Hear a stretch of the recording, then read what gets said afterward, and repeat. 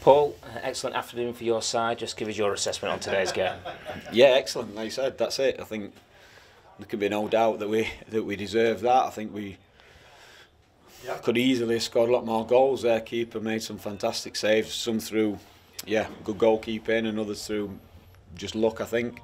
So yeah, we were strong. We were very good with the ball and created a lot of chances, and we were really aggressive without the ball as well, which made it difficult for Blackburn. You were really dominant right from the first whistle, weren't you, that first half? I don't think Blackburn had many touches in your penalty area. No, we were good, yeah, like I say, we were good. We want to play like that every game. The intent is that, but we know that's probably not always going to be the case.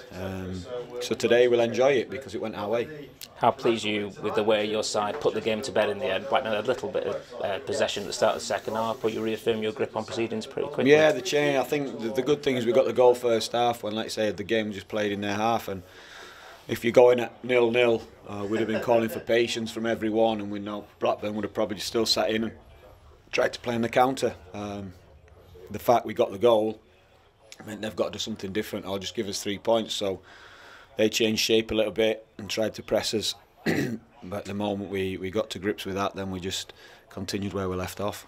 Ollie Norwood's such a vital cog in your engine room. How pleased were you for him to get that first goal this season? Yeah, it's a great goal. We have been doing a bit of work on that, but I say a little giggle in there because we spoke about their wall jumping, and so we were fully intent on going under, and then they laid a man down underneath that.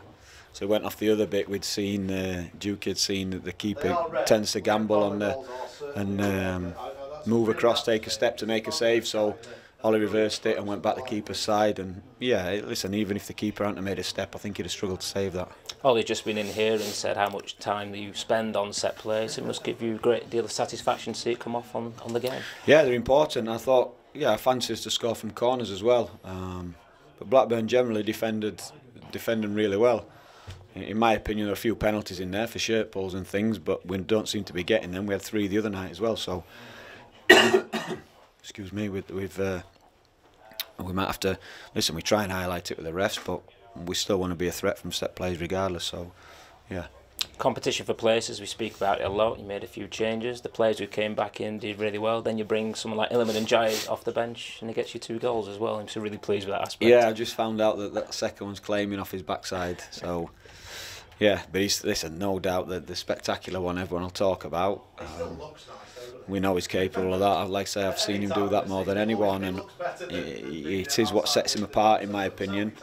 But it's not what gets him the minutes on the pitch. That's his team ethic and his work rate without the ball, and his desire to get on the ball. What tops it off is that little bit of magic with his feet as well. How pleased are you with Ollie McBurney's contribution? You just feel like if he gets that goal, then he could really go on a run. Listen, he was top class today. There's no denying it. Anyone who's been at the game, ask any Blackburn defender. All our best bits tended to come through Ollie. The pleasing thing was he was on the end of a lot of chances that were created, and he also created his own. And any striker, if you're managing to do that, then you're going to score goals. And as I said, their keeper had one of those days where everything just seemed to hit him, and despite getting beat 3-0, he had one of those days. I mean, when Rian came on, exactly the same. I don't know how much he knew about a lot of them, but it was, one of those days which has been really, really good, but frustrating at the same time.